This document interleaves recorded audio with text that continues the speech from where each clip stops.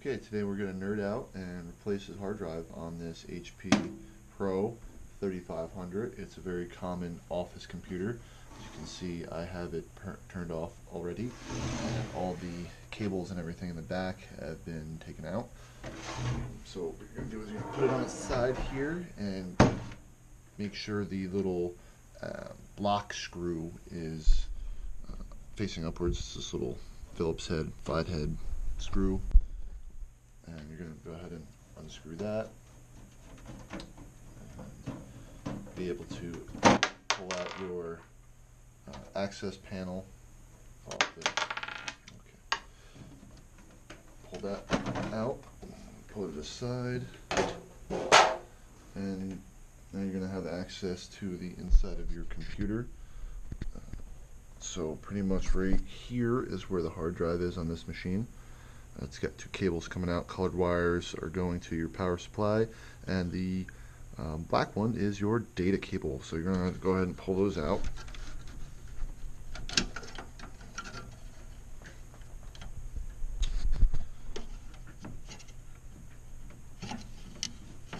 Come out. You have to get your thumbnail in there. And so pretty much it's very simple, easy layout. You have four, I believe they are 15 Torx head.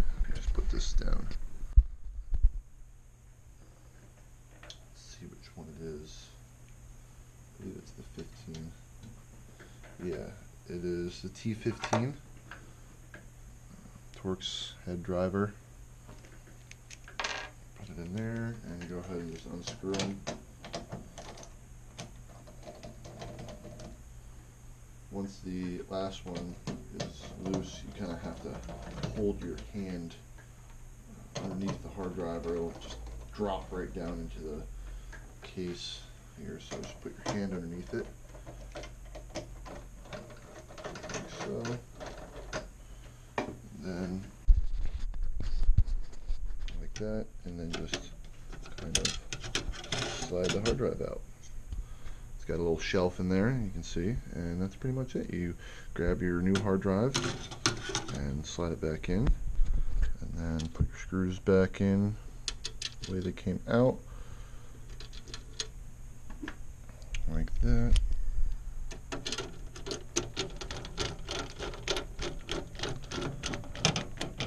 And then just screw it back in, and pretty much done.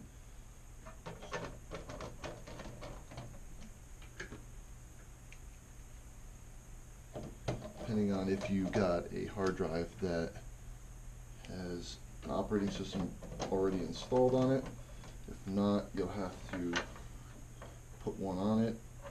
Again, just make sure you put your cables back in where they came out,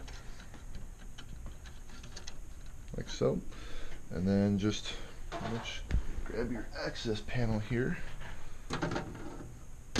slide it on, and you're good to go. Simple as that. Again, you know, if you have to put a hard drive on it, that's something you'll have to refer to your manual, see if whatever operating system is compatible with this particular machine. So that's it.